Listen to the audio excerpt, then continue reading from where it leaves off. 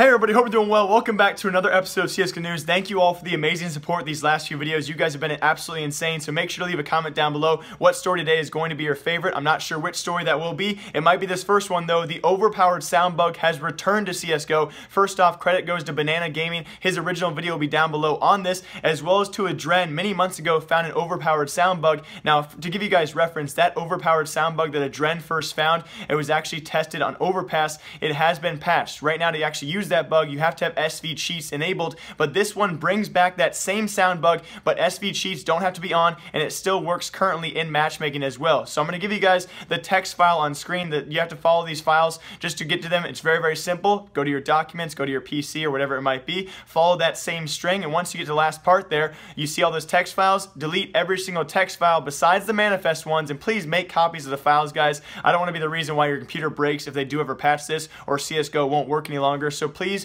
do make copies just in case, but delete all those text files besides the manifest ones. And here's the overpowered sound bug, what it sounds like. Besides the train, it does cut out every single sound. You can only hear other players and no interactive sounds on the map, so it's very overpowered because you can walk around and hear just about anything from way, way far away because all the interactive sounds have been taken out. And so here's what the overpowered sound bug sounds like.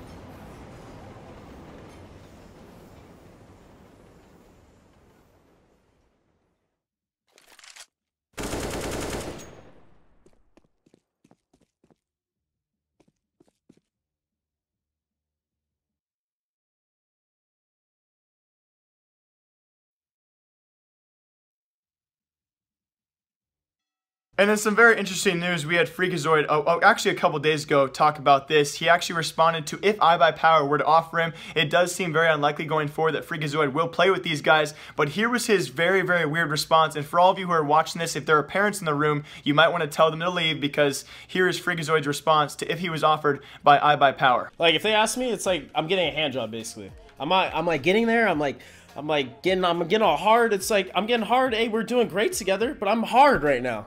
And then what? I can't go play at other tournaments? Where's my blowjob and where's the sex?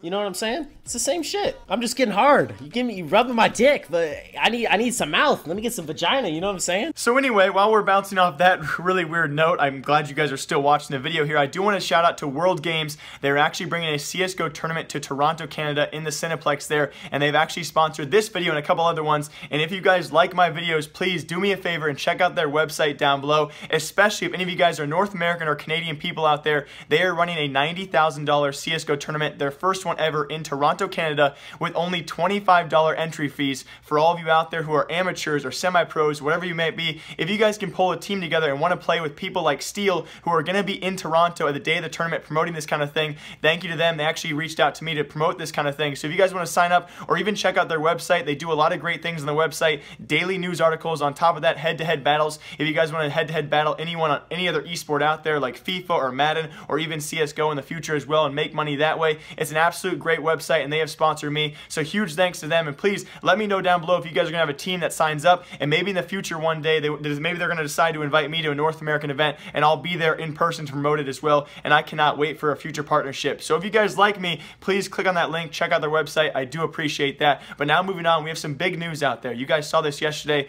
LoWel has been cut from Mouz Sports and has left, and this means some big potential changes coming to Mouz Sports. You all are probably aware of the rumor we could have 2 new members going to Mouz Sports, and it would be replacing both LoWel and apparently Dennis next, and that will be Styko from Team Hellraisers and Sunny from Team Penta, which would make their new roster obviously Oscar, Rops, Chris J, Styko, and Sunny. But it seems there's other rumors out there as well because LoWel was kicked from Mouz Sports and he's also a fellow Spaniard. Could LoWel go to OpTic Gaming? Leave a comment down below what you guys think. That's the current rumor right now because obviously current OpTic member Hazed is one of their lesser members, could be kicked off, and that would mean maybe another Spaniard is going to join OpTic Gaming in LoWel, and they still have Tark as their IGL, which would make your new OpTic roster have 2 Spaniards because Mixwell does miss home. Maybe he misses speaking Spanish around the house. So we'll see what happens in the future with OpTic Gaming. I do think it's a possibility that if not FNS, maybe LoWel will go to OpTic, but I certainly think OpTic will have a new fit member sometime in the near future. And this next story makes me feel so freaking good for HObbit on screen. He finally got bought out for his contract. It's about goddamn time. If you guys remembered a couple months ago, he was still being on loan and he was actually being rented for additional like 15 days.